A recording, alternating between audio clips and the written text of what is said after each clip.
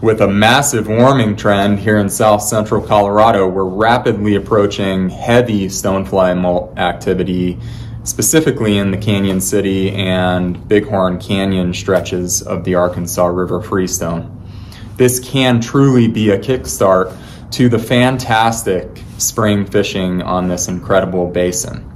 You must be asking yourself, what is a stonefly molt? And many anglers know a stonefly to be that big, honking, hopper-looking thing flying around in the summertime.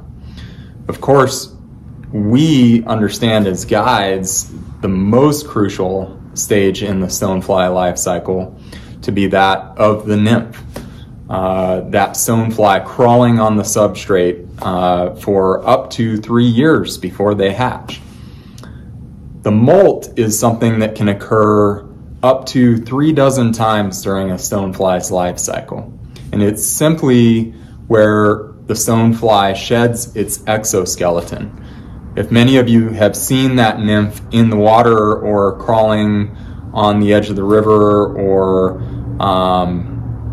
in the bins, you see, at the fly shop, you see those stonefly nymphs to be really gnarly looking bugs with almost armor on their bodies. That's what we term the exoskeleton. And you'll see throughout the season, you'll see shucks that those stoneflies have left, and they get washed to the shoreline and end up on the rocks on the shoreline. Really, really cool. And then, of course, when they crawl to the edge and hatch in the early summer season, typically in June, July, and then moving into August, you'll see those true exoskeletons split down the middle on those rocks on the edges, and at that point, that bug has hatched. But really important, first and foremost, to understand that in the spring season, this is kind of the first big bug activity on the Freestone section of the Arkansas and many other freestone rivers in the state of Colorado and the Rocky Mountain region. So it's very important, and if we have some nice warm weather like we've got now, shoot, the next 10 days, we're gonna see temperatures in the mid-50s in Canyon City, reaching 60 degrees today and several days in the next 10 days, 2 weeks. So that really can be a catalyst for these stonefly nymphs to become even more active crawlers on the substrate and begin that stonefly molt activity. What does that do for the trout? Obviously, they go from focusing on midge larvae and midge pupa and really being relatively dormant feeders through the winter months to a full-on feeding frenzy. They've got these cheeseburgers floating around, swimming, crawling, getting kicked up into the water column, and that is a big protein source for those fish. And they go from being relatively dormant feeders to feeding frenzy. Can be some of the best nymph fishing of the spring season, and we look forward to it every year because it really truly is that starting gun for the spring season. Let's take a peek at a few patterns that we might focus on just to give you a good idea of what's to come.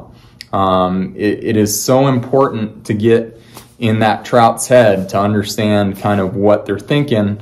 If we want to become better anglers and advance our skill set, we need to understand this bug life cycle as well, and how we can best approach it during certain time periods. Alrighty team, I had mentioned that this molt activity is a life cycle stage in which these stoneflies are shedding that exoskeleton, and that term is called an instar, and essentially what's happening when that exoskeleton is shed is the stoneflies go from being this darker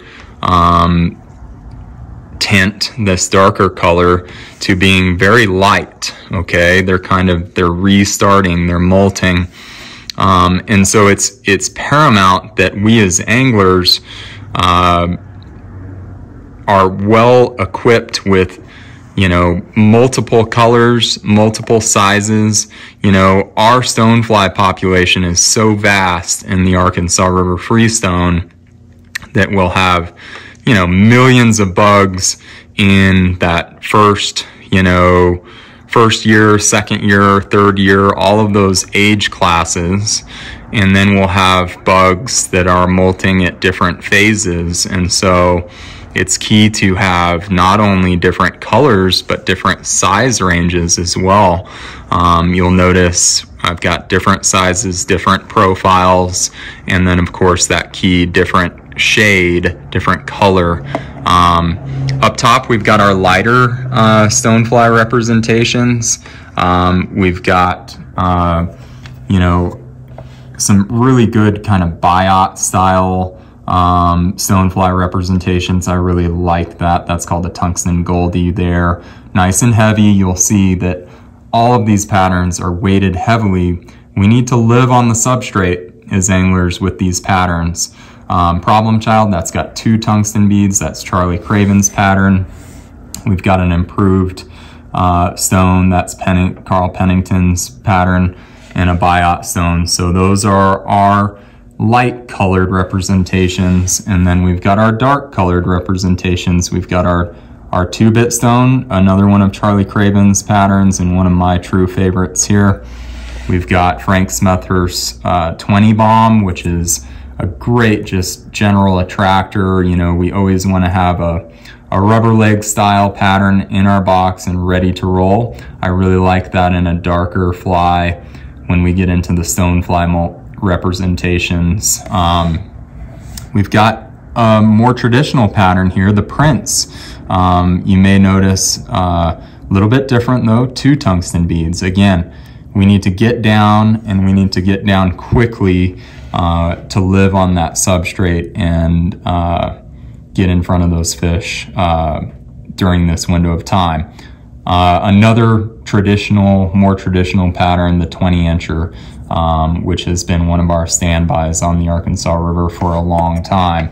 So again, you know, just a good look at maybe what we need to be prepared with here over the next couple weeks. And like I said, you know, with this big warming trend, we've got some real opportunities here in February to get out and have some fantastic fishing on the Arkansas Freestone section, specifically starting in Canyon City, moving up through Bighorn Sheep Canyon in those lower elevations where this stonefly molt activity does start. And then we'll see this activity continue to build and move up the river as we see many other bug life cycles do throughout the season. But shelf ice is minimal to non-existent in many areas, and you know, this warmer weather will offer some great opportunities for those looking to get out, get away from people on those tailwaters, and enjoy some really fun fishing. Keep it on the substrate. It is a nymphing game, but you will be able to reap some really nice rewards if you understand what you're doing out there, and this stonefly molt activity is a key piece of that pie.